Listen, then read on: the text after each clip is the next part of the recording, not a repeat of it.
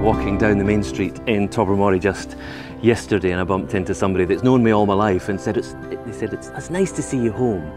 And although I haven't lived on Mull for decades now, this still feels like home. No matter where I travel in the world, sort of when I think of home, I think of obviously my wife and my children, but sort of Mull is sort of that place, the sort of place where I grew up, kind of place where, you know, not only felt safe and secure growing up, but a place that really, you know, fascinated me, a place that inspired me.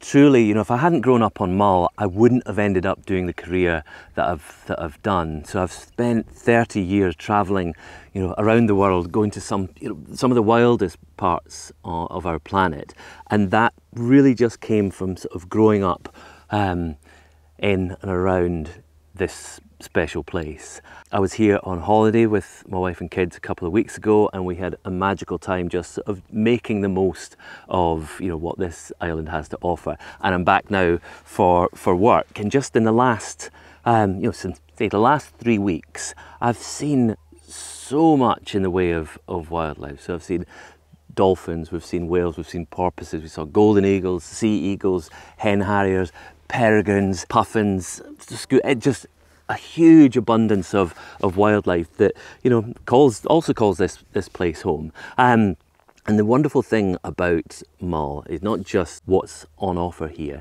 is that it is a place that you can come to and tap into experience that sort of stretches back decades. These wildlife operators that know this place intimately, that can help you get the very best out of your trip to Mull. And I would urge any visitor to Mull is sort of, okay, explore this place, but really kind of use that expertise that is on tap, that is invaluable, that kind of will open up this island in a really sort of full way.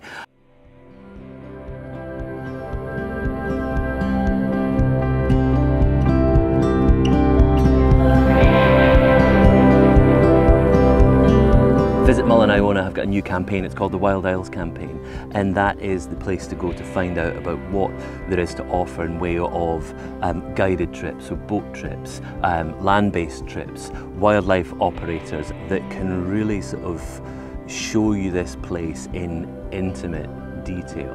So in the interest of you, anyone that's wanting to come to Mull and experience this place, you really have to tap into that expertise. It is sort of really going to enrich your time here and allow you to kind of make what will be a magical trip even more magical, and that's why I wholeheartedly endorse the Wild Isles campaign. It's a fantastic resource.